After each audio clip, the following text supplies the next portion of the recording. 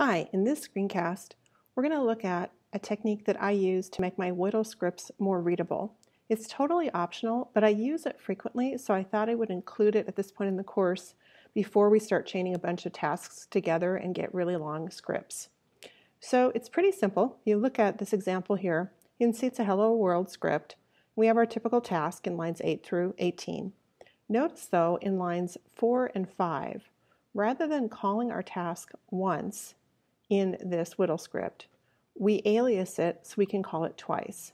Now this is a little bit artificial because, like I said, I often use this to break apart or refactor really long WDL scripts into separate scripts, but this starts to get us thinking about the concept. So there are other ways we can apply this. Let's think about those ways. So when we think of working with WDL scripts running on Cromwell, I'm just going to show this on my GCE VM too, because it works similarly across the different run environments.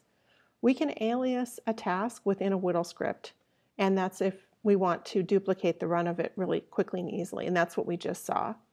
We could also import a task from one WDL script to another, and that's something that I do really commonly, again, to separate out the scripts to make them easier to read. And we'll see an example of that, and that's when you want to run it in a top-level WDL, and that's sometimes called a sub-workflow. So I think of it as importing a task, but I see it written as sub-workflows. Of course, you could be fancy, and you could both import and alias a task, and I'll show you an example of that as well, so you can run as well as duplicate. So let's go over to our GCE SSH connection, and let's take a look at some of these examples. Let me make this full screen so it's a little bit easier.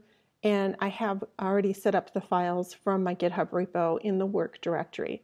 So the first one is that hello again.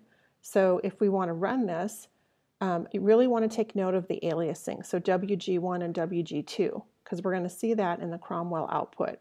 Notice also when I run this, because the Cromwell jar file is in a higher level directory, I have the // So I'm just going to go ahead and run, and this one's hello again. And I'll scroll up just a little bit so you can see that. Can you see the WG1 and the WG2 right here? This is in the output. So again, that just kind of gets us started. Let's clear our screen and let's take a look at the next example. So hello task is really just the same as hello again, but we're going to refer to it from a separate WDL script. So if you look, it's doing the same thing. And let's look now at the higher level WDL script that's going to call it. That's called hello workflow. Now notice we've got a new keyword to work with in the second line, import. We're importing the hello task WDL, and we're aliasing that WDL as hello task. Now that happens to be the same thing as the workflow, the same alias, but it wouldn't have to be. Now in the workflow, hello world with Docker, we're calling our aliased task, so hello task dot write greeting, and just for fun, we're calling it twice. Now you might say, why does only the second one have an alias? Well, when we run this, they have to be unique in the outputs. And so if we didn't alias them, then Cromwell would return an error saying you have duplicate output names. So let's run this. And if I scroll up here, you can see in the outputs we have write greeting. That's our first one. And then we have WG. Okay, so I have one more exercise, and I'll leave this as a homework for you.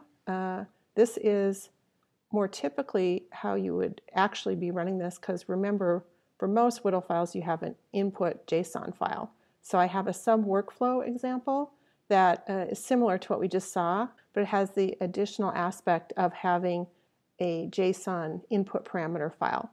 So I'll let you use that as homework so you can see the pattern. Once again, happy pipelining.